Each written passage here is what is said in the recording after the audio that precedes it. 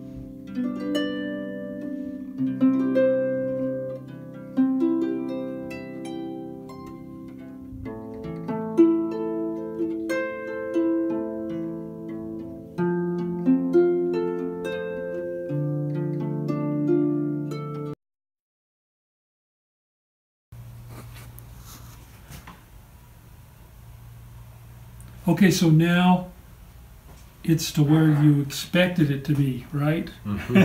Because that's what we expected when we took off the frame. Okay, now I want you to see this beautiful frame that my son-in-law Greg made before I put stain on it, because it's just such a good piece of construction. Now this is knotty alder. You see the little knot there? And here's a little knot. There are very few knots in it, but it just looks great, and it's a really nice, smooth construction. And you'll see that the only places he's got dowels in here so that it'll have extra strength in the corner. Isn't that nice? So now I'm going to put some stain on it. He didn't want to.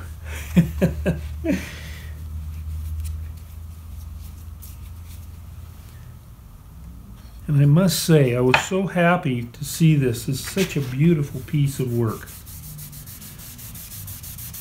And I'm going to put this stain on